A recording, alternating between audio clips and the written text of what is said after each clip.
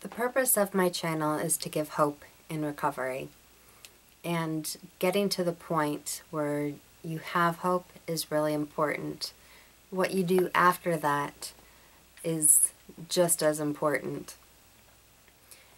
I had a situation happen recently, and I felt that it was something that many people can relate to. Maybe not the specifics, so I tried to leave out as many specifics so that I don't alienate anybody from being able to relate. But in this situation, I'm not quite sure how I can leave out specifics and be able to get the message across of learning from past mistakes, learning from our part in relationships without sharing. And, well, here you go. I have been trying to break patterns in relationships because it's really important in order to, once we recognize that there is a pattern, it's really important to recognize our part in the pattern. And that can be really difficult because that takes a level of humility, and humility without judgment.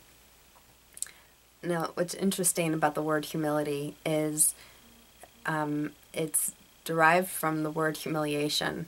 So humiliation is a very negative way to see it.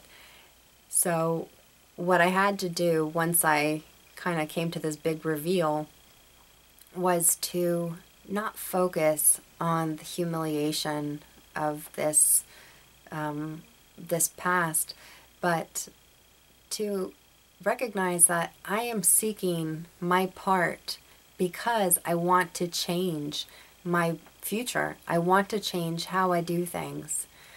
So I needed to shift over from the humiliation that I was feeling, or the embarrassment of my lack of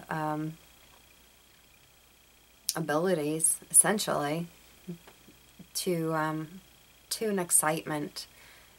Just transfer a little bit of the energy that goes into the post-realization into a positive. And so that's what I did. And I didn't do it for that reason. I just realized after having a conversation and finding my part in the pattern that in order to transfer that into a positive thing, I had to process it. So here's how that went. In past relationships, I had to look at my part in the pattern, and what I was able to identify was that there was a lack of confidence that I had as far as feeling the ability to ask for what I need in a relationship. There was also a lacking of knowing boundaries, knowing how to establish boundaries in a relationship when going into it.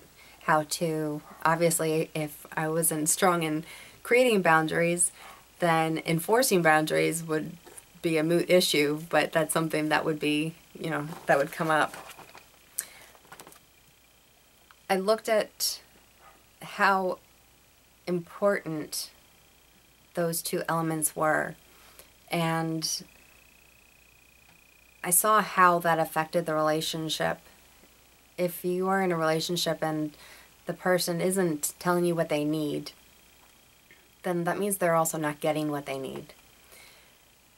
That is detrimental to a relationship because there is a feeling of dissatisfaction overall in the relationship. And that has nothing to do with the other person. If the other person doesn't know that you need something and they're not giving it to you, that has nothing to do with them. You being dissatisfied, me being dissatisfied in a relationship has nothing to do with the other person if I'm not telling them what I need.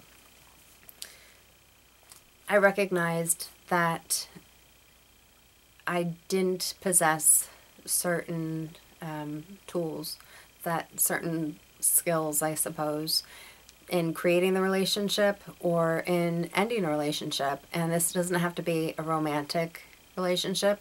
It can be a friendship. When you realize something is not healthy for you and you need to end it, knowing how to end it is something that is, I think, tricky for a lot of people. And for a lot of the same reasons. For me, I don't like hurting other people.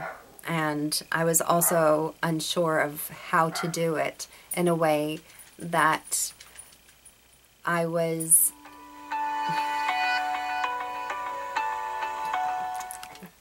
I am not going to stop this video. I'm just going to go ahead and mute this. I wasn't sure of how to do it. I've recognized that was key for me in the relationship. It was an ability to be autonomous, have some element of autonomy. And I talked before about a Venn diagram, you know, how much of an overlap there is with people. You know, everybody has their own ideal, and not being able to match that up, not being compatible in that way, really starts off relationships on a bad note.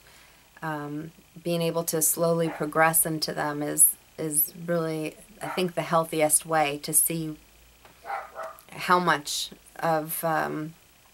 interaction with a person, whether it be a friend or a loved one or family, how much of an overlap in your life you want them to have.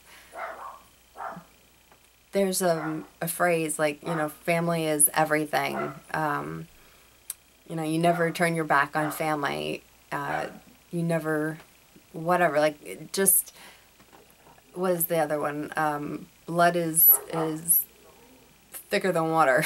You know, those are just kind of ridiculous statements, because you're taking out the all-important element of the person.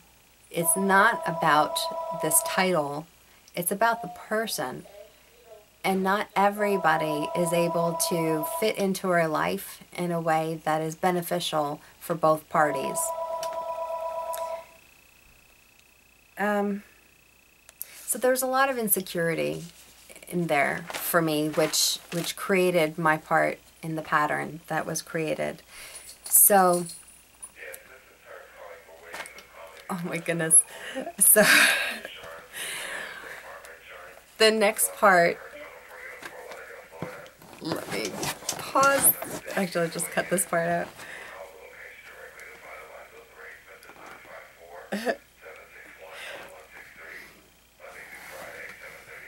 Or maybe I won't cut this out, because this is life. You know, things happen in life that you don't expect, that mess up your plans, that you have this expectation that you realize, maybe I shouldn't have an expectation. Because when we create this expectation, you know, it's like a little gateway to feeling disappointment.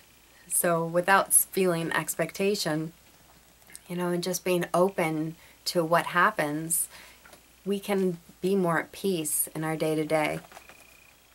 So I moved on to what I can do now. Now that I could see my part and recognize, and it doesn't feel good to recognize that there are actions that are in your day-to-day interactivity with relationships that are based on insecurity. And what I was able to see was, because I was only giving a small amount of time to kicking myself over it, over certain relationships failing because of this, I was able to see that I didn't have those skills to begin with. So how can you apply something that you don't know? From there, I went to, what can I do? So what can I do? I can first learn what healthy boundaries are, and decide which boundaries are important to me so that I can protect my autonomy for myself, and whatever else that I feel that I want to preserve. The second thing I can do, and this again is related to me, but it can be applicable to others, is when more is asked of me than I'm able to give, I need to be honest about that. I think that a lot of us want to be a positive influence and make other people happy, but we do that to our own detriment. When you're on an airplane and you are about to take off and they go through the safety pamphlet or the video, there is a part where they talk about what happens in an event of an emergency.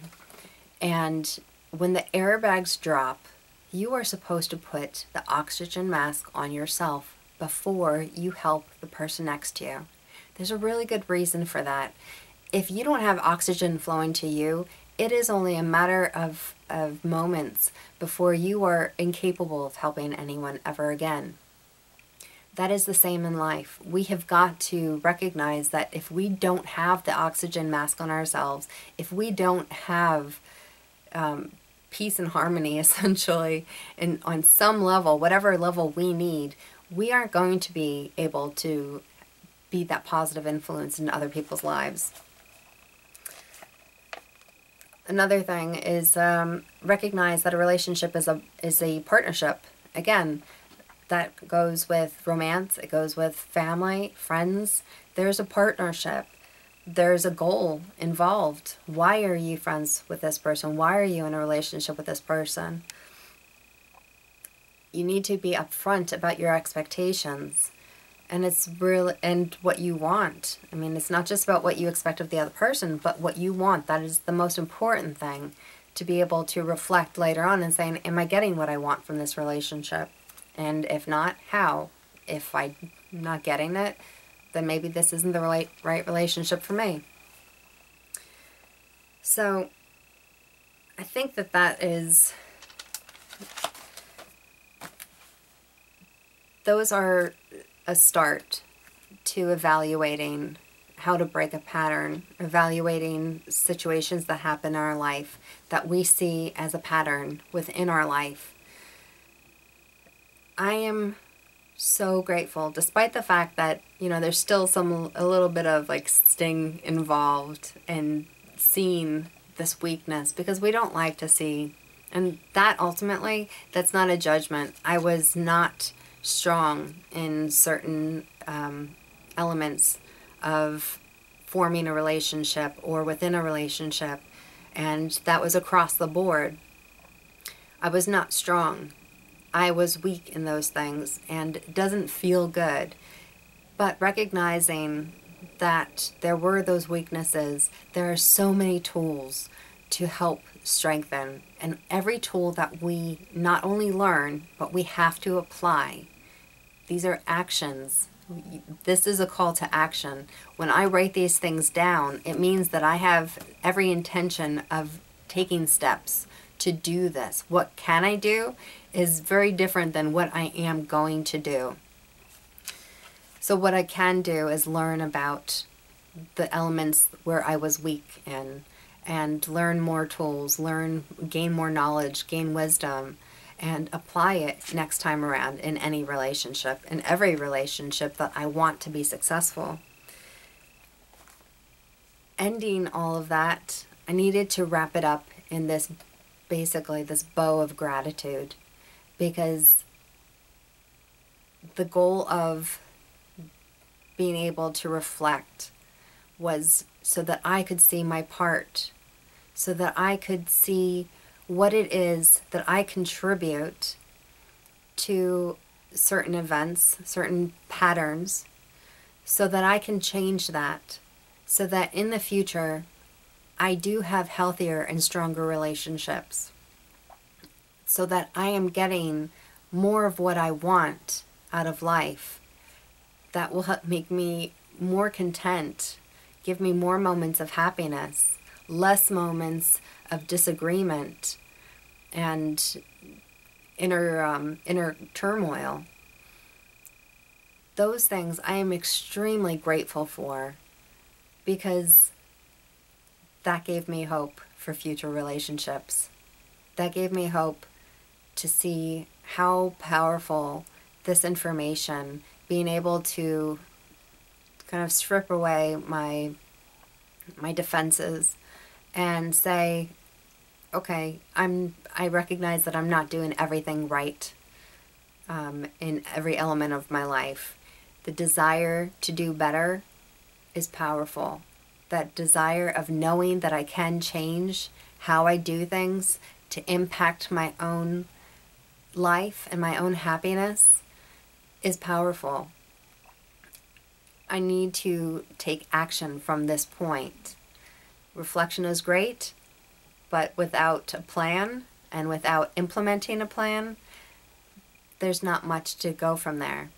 So I just wanted to share a little bit of what turned out to be a little bit of an outline of how to get over it.